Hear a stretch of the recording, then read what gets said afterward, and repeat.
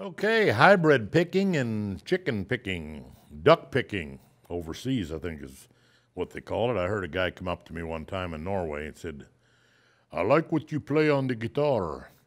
It's a typical duck picking. And me and the bass player horse laughed the guy until he was so embarrassed he left the room. But I thought it was a good name. So I've called it duck picking myself. I don't know if it's going to catch on over here, but I like it. I like it a lot. Anyway, hybrid picking is pick and fingers, and I think we touched on some of that with the rolls and the kind of even rhythm playing where you're comping the whole chord with your pick and fingers at the same time, where like piano plays all the notes at once when they play. To me, that's kind of the sound more that you're shooting for when you play that kind of a comping rhythm. So the same when you're playing double stops in a chicken picking thing where you're going, you're hitting everything all at once, pick and fingers. So you get that sound. That's part of it. And then the pick and the finger thing going.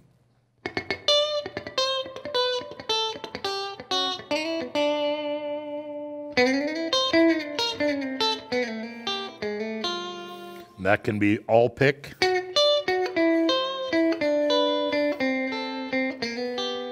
or picking a finger.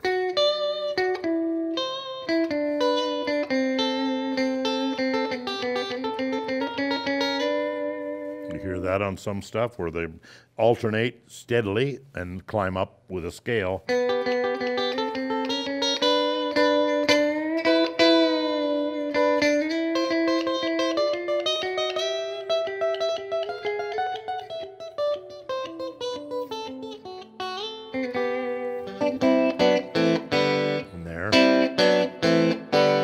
Playing all three at once. And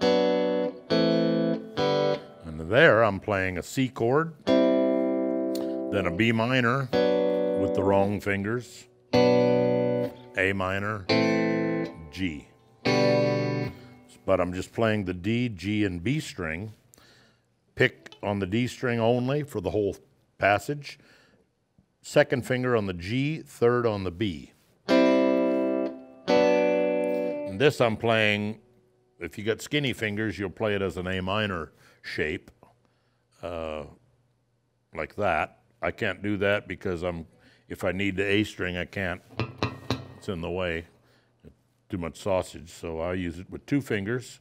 That's how I play my A minor and my E chord. So if you're going, what's he doing? How's he getting that? That's what it is I'm covering two strings with one fat finger. So I play the C, B minor, A minor to G. And I'm striking them all at once, two fingers and a pick.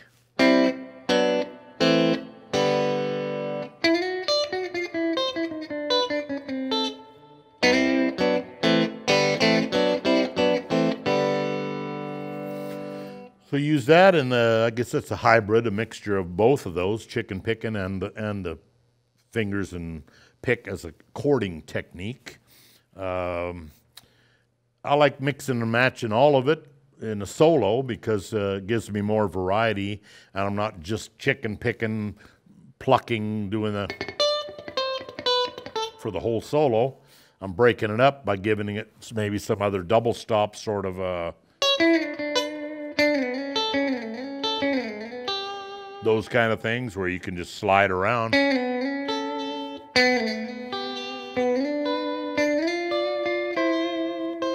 Then do the double thing where you're going steady. Then I'm going to do the little steel lick, that one we did with Together Again.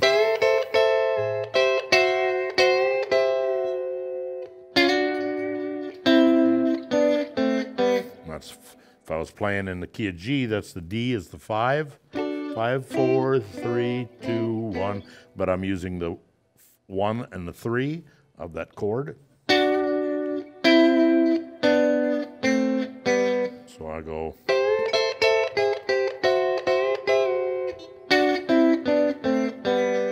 Then 3 of them. So I'm mixing it up. I've got the steel lick, then I've got a double stop. And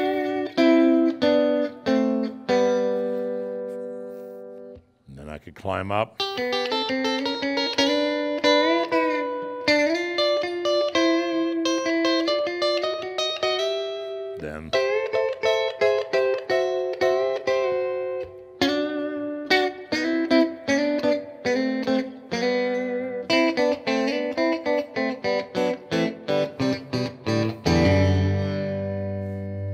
Then for the fast kind of picking things, there's chicken pickin is always really staccato, fast sounding, blunt, short bursts of notes where you're playing and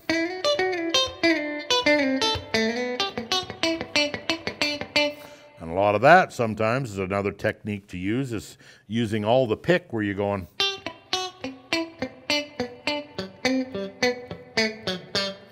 and it's kind of giving a ghost note where I'm going and I'm playing, putting my finger there in case I make a mistake. It sounds like I'm playing the scale going, which is another thing to practice. But I could go fake note,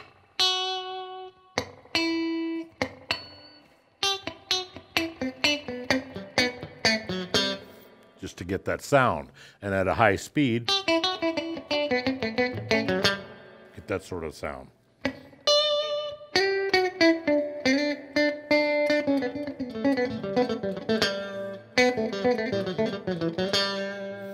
You can put in a bit of a scale to get a chicken picking sound. If you're using a pick and a finger, you could play something that was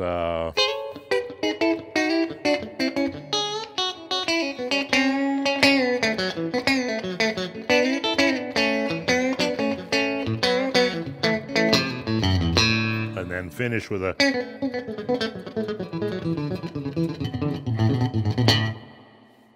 and that's just the scale. Like that, but every chance I can, I'm going to go picking a finger.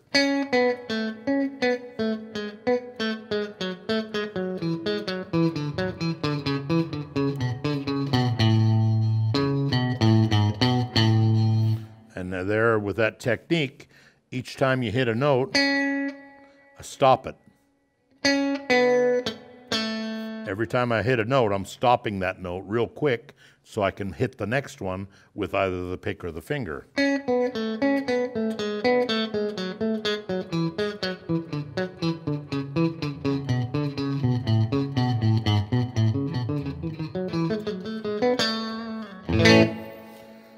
So there's a bunch of kind of chicken pickin-y sort of sounds that can help you or sink you.